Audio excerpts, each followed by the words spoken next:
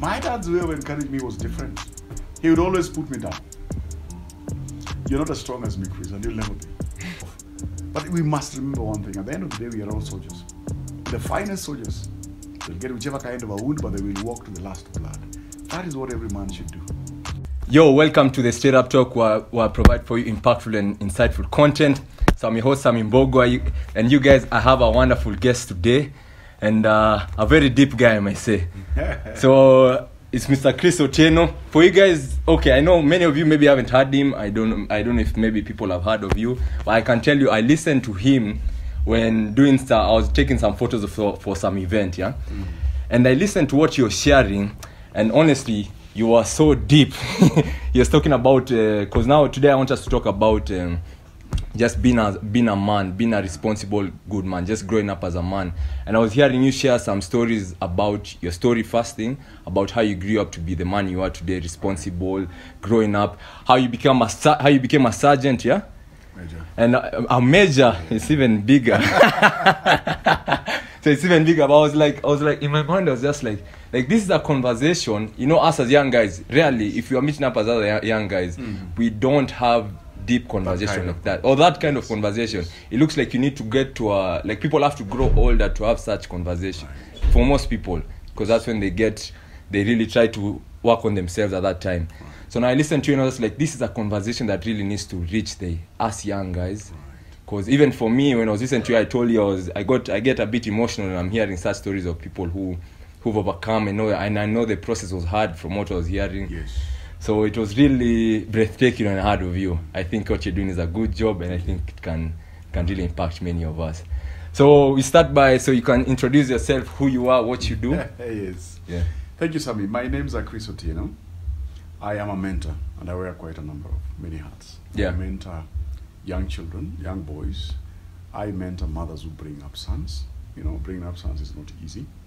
I mentor men, your caliber. I mentor men, my caliber, dads with the responsibilities. And I have a lot of talks in schools, in universities, in churches, in men's gatherings. I do all this because I feel inherently, deep in me, that this story has got to be shared out. I'll tell you one thing, Sam. Men don't talk. But men are suffering out here. If you get to listen to men, if you get to get them to speak, you will know that a lot of us have passed through stuff that needs to be shared with other men who are coming through the journey of masculinity. Because some of them need to be prepared. The journey is not soft. The journey is rough. Rough. Some of us don't finish our journey. Some of us fall off. But we must remember one thing. At the end of the day, we are all soldiers. And the finest soldiers, they'll get whichever kind of a wound, but they will walk to the last blood. That is what every man should do. Any problem that comes to you, you need to put it in front of you, face it like a man. If it brings you down, you find a way to get up. You get up and move on. And every time you go down and move on, that is a lesson learned. And that lesson when learned, you must be courteous or generous enough to share it with the men who are behind you, because they need to listen to that. That's why I feel so passionately when I talk about my journey. That's why I feel so passionately talking to other men, just letting them know what I went through. What I say would help somebody here or another man there. Yeah. So, Sammy, to tell you about my story, you will think that is an extraction from Guinness Book of Records, how me and my father related. It was a tough journey, but cyclical. Cyclical in that when I was young, my dad had all these instructions to give to me. And my dad was 3 times what you see. In terms of voice projection, in terms of body size, my dad was also 3 times what you see now. And my dad was a very strong man. He would make an order, you'd have no choice but to obey what he said. All right? And I would remember my closest moments to my dad was when he wanted me to do my homework. We had this mathematical book known as preparatory book, mathematics. He would come tell you, Chris, come here, take that book, opens up a page, picks up any page of the book, tells you do that. He didn't even care to know whether we had done that in class or not done in that class, because in school we had syllabus. And syllabus, the way it was meant to flow.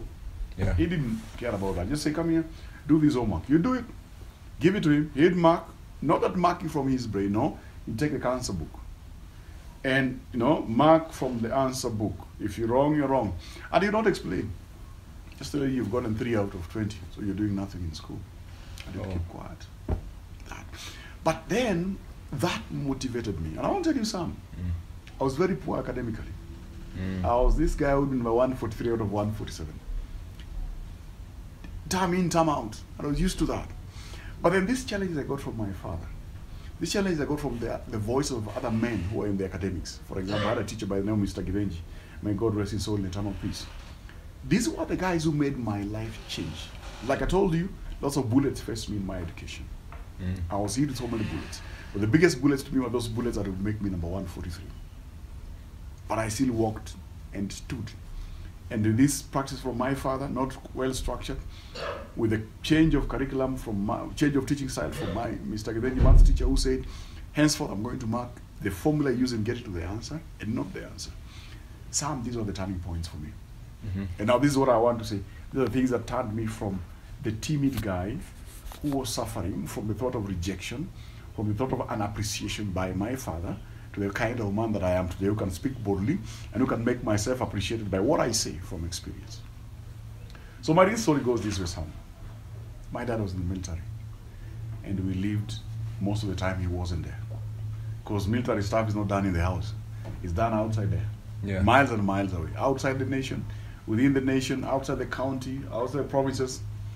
And he'd come once in a while. And every time he came, it was difficult to relate to him because he was a stranger. We didn't know him. We knew Mom. Mom was the mother and the mother for us in the house, because she would spend all the time with us. She trained us kitchen staff. I can cook. I can do anything in the kitchen because Mom gave me this. My dad, what he gave to me was a respect for authority. Because that is what a man should do. That's what a man should bring in the house. When you are present in your house as a man and speak authority, then your children like yourself, Sam, will learn that above me, there is authority which I must respect. That's how you learn to respect the policeman. That's how you learn to pay your taxes. That's how you learn to respect your teachers. That's how you learn to respect guys in church. Because the authority modeled by your father in the house. So my dad's way of encouraging me was different. He would always put me down. You're not as strong as me, Chris, and you'll never be. Because this guy would sleep very early. He said you'll never be. Never be. So I was this kind of a guy who would sleep very early and wake up very late. And every time I woke up, I had to go through some tradition to get to be who I am, right? But things changed when I grew up. I decided to go into my dad's career, security. And I went to it. And I tell you, I excelled. And I did not excel because I was good. I excelled because I wanted to prove what my father was saying is wrong. I wanted to prove my dad, I am not what you think I am. I am different. And I'm happy to say where I'm seated, I proved that I was man enough. And by the time my father got to retire and went to live back in our rural home, things were different.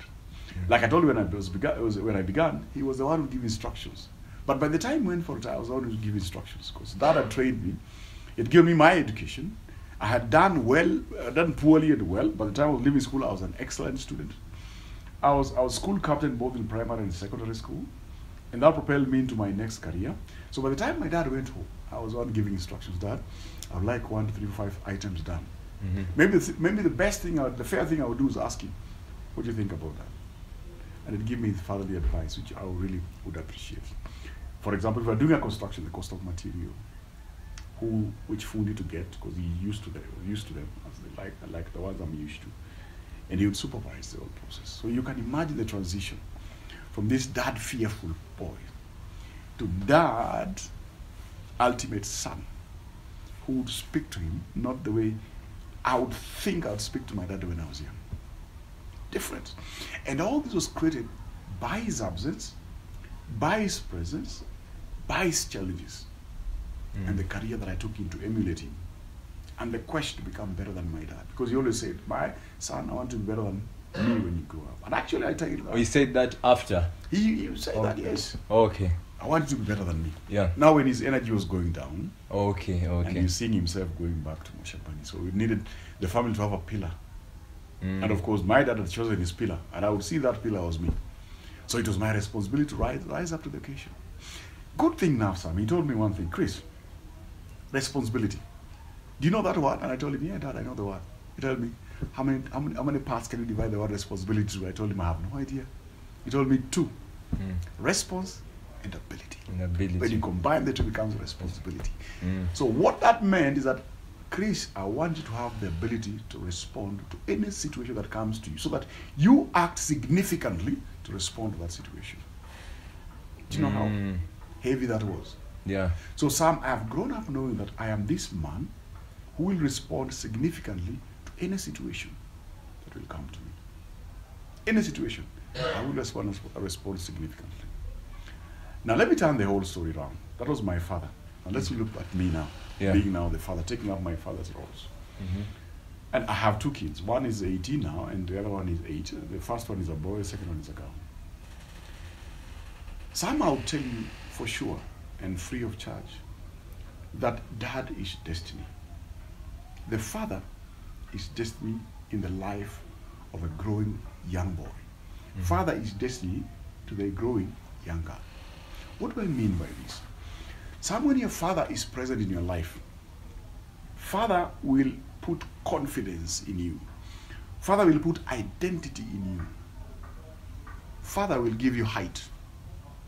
Your life. How far you can scale. Okay. Mom will give you self-confidence. Not self-esteem. Mom will teach you how to relate. So in the presence of the both of them, Sam, you grow up to be this man who can relate. I can marry and make my marriage run right because I can connect the dots that are involved in marriage because my mom, 9 months, 3 years, taught me to connect and relate. My dad teaches me confidence, respecting authority. Stand up, speak like all the stereotyping. Men don't cry. Men don't do what? Given to you by a father. When you take that, you become confident. So what are the struggles of the young men nowadays? So when you look at Gen Z and millennials, we have a lot of differences in these people. How they perceive things and how they look at things. I can tell you free of charge, Gen Z are more focused in financial security.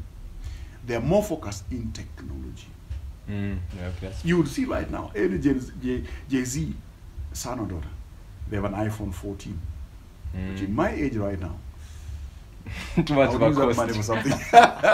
I'll use that money for something more, that can multiply in the future. But for them, it's technology.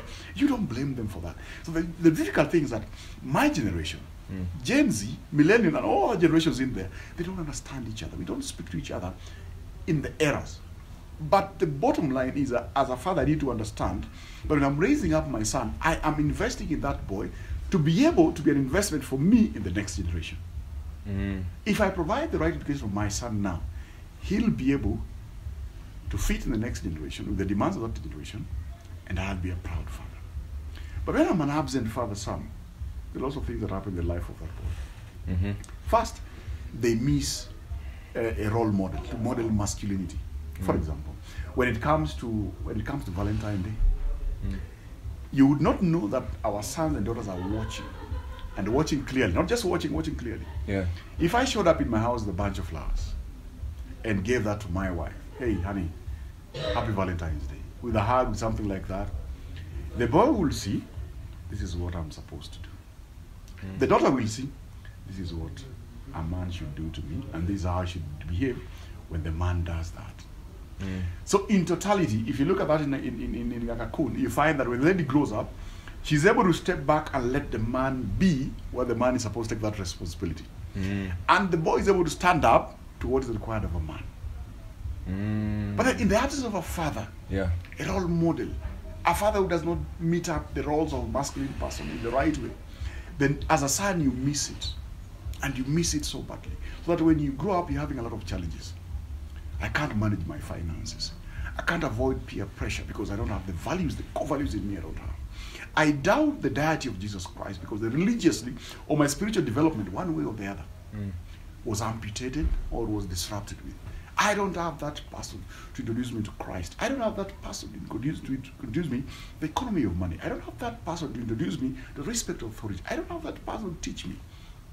That relationships are supposed to be nurtured, and I can love somebody and that person cannot love me back, and if they cannot love me back, then it is not for me to resort to dealing with not being loved back by being violent.